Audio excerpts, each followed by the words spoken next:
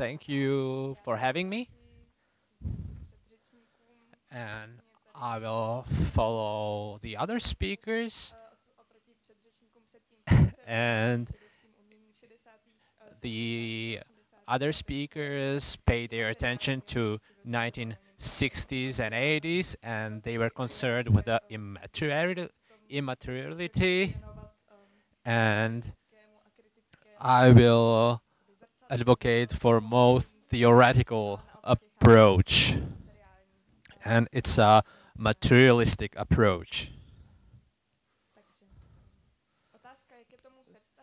So, what is the relationship between art and society? It wasn't explored thoroughly in the Czech Republic and Czechoslovakia during the 50s and 60s. There was a critique of dogmatic socialist realism, and we left the Zhdanov doctrine, and new debate emerged about realism.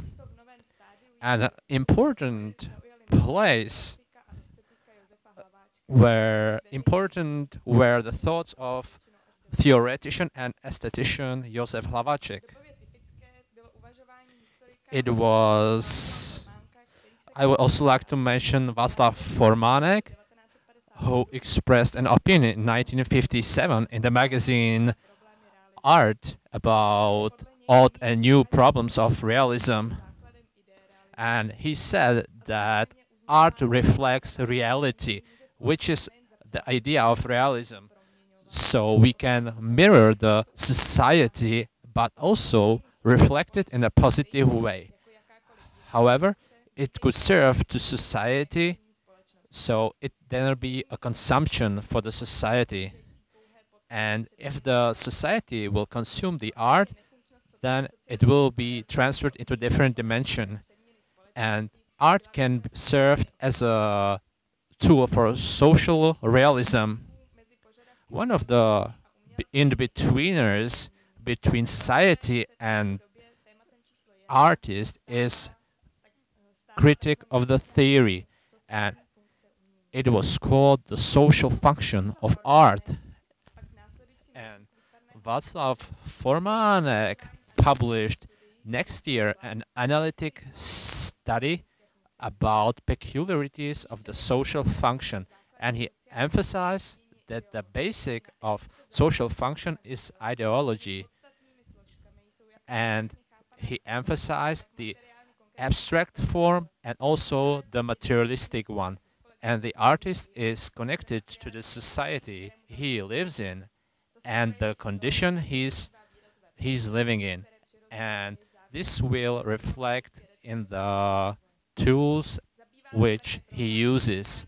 He is concerned with the issue of transfer of artistic works into other languages. And Formánek emphasized the social function and that we have to perceive the artistic work itself. And the most aesthetic value has also a social function, and it is also structured as a system of material. Next, I would like to mention Květoslav Chvatík. And his paper published on the 4th International Congress of Aesthetics in Athens in 1960s. His article, Aesthetic Value of Aesthetic Function, was focused on the aesthetic values and functionality. And he saw it as a together with aesthetic value. And the perception of artwork should consider the transgression further beyond the borders of the artwork. And art works in opposition to technological progress. And Chvatík argumented that social function of aesthetics is also connected to the historic social basis, and the aesthetic value couldn't be objective anymore. And he's mentioning it in his first article. Ružena Grebeničková, aka Helena Matoušová, in her art 1957 article deals with the artwork of the general public and how to transfer it to the general public. And she perceives the art as a communication tool, and she also mentions its lack of understandability. And it could be enhanced by selection of the wrong form, and the artistic values can't be comprehended easily. We have to deal with the real problems with society, and according to Grebeničková, to quote, the receiver is not a passive addressee, end of quote. And we cannot impose a passivity on him. We can also mention Hollywood films, which were really getting great production. According to Grebeničková, it is crucial to focus into another path in order to understand the inner self and society. We also need to deal with the society as a whole and the education aspect of the audience. However, we cannot function it from the outside. And the debate about the relationship between art and society became more structural.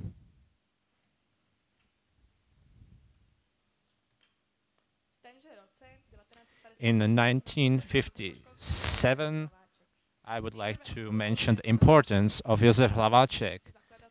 He received his MA in aesthetics, and he worked under supervision of John Dewey. And then he went on to work for Czechoslovakian Institute of Sciences, and his dissertation thesis dealt with possibility of sociological methods in aesthetics. And his perception of relationship between artists and society can be measured in the quote of William Yeats: "The artwork is a social act of a lonely individual." End of quote. Hlaváček is concerned with the social impact and how the individual artwork of an artist is framed into the society. And we want to focus on the moment of perception and also on the material basis. Hlaváček also asks a question: how the one artwork becomes artwork of the whole society. And he says that in the process of the working on the artwork, the artist becomes a member of the whole society. Quote, and the action of the artist is reflected in the society, and he restructures the society. End quote.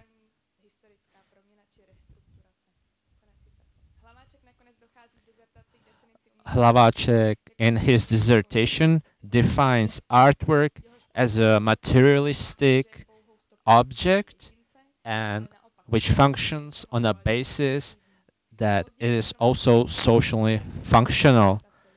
And I would like to quote of the Robert Fila, who says that art is what make life interesting.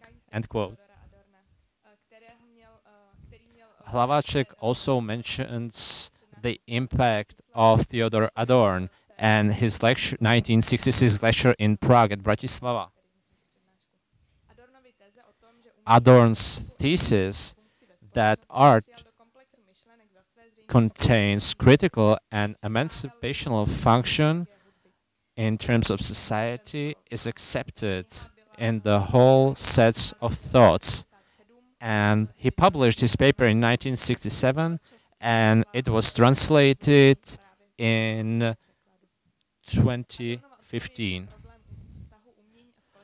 Adorn's answer on the relationship of art and society is reflected after the Osvětim, after Osvětim, Auschwitz.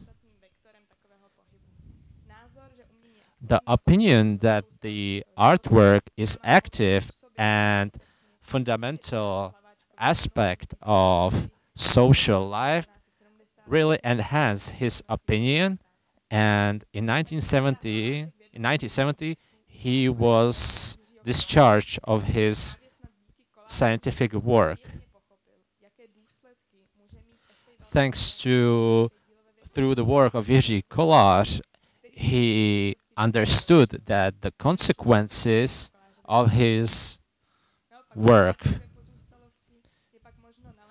Hlaváček works include the work of typo interpretation. It is a set of strange graphic sheets, and in my opinion, they develop the issue further, and this work, which was developed in 1980s, was a time when this tool was no longer valid. Hlaváček first wrote a short text which characterized a work of a certain author. Then he modified it into graphic version, and it was a creative work and also educational way how to interpret his opinions and the validity of a new text. Maybe you can see it better in here. You can see the texts and the final typo interpretations. In my opinion, it's a pity that he was allowed only to send New Year's cards to his friends and other colleagues. And he was a good friend with Jiří Kolář, and their friendship was very important. And they discussed the social value of artworks and its potential, and it is reflected in Hlaváček's articles. If we perceived Hlaváček's exploration as a translator from one discourse into another, from philosophic to social language, we can see that it can be perceived that way.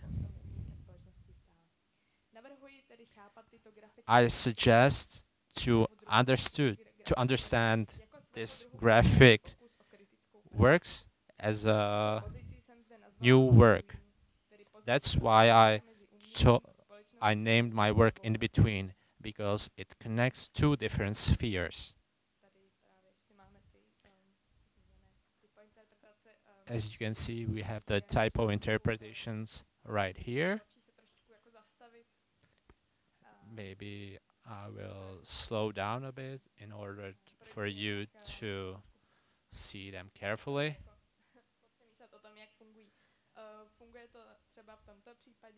In this case, Hlaváček wrote a short text, and each letter is characterized by a number 1 to 6, and then he decided about their structure. And when he got the number to the letter, then he created the artwork. And the artwork was created, and if we knew the exact rules, then we would understand his interpretation of the artwork.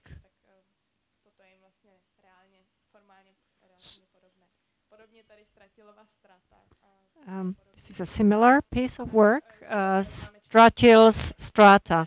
We have 4 short texts that follow Stratil's work, and most illustrative example is Boštík's field. Here you clearly see references to works by Boštík. That's all on my part.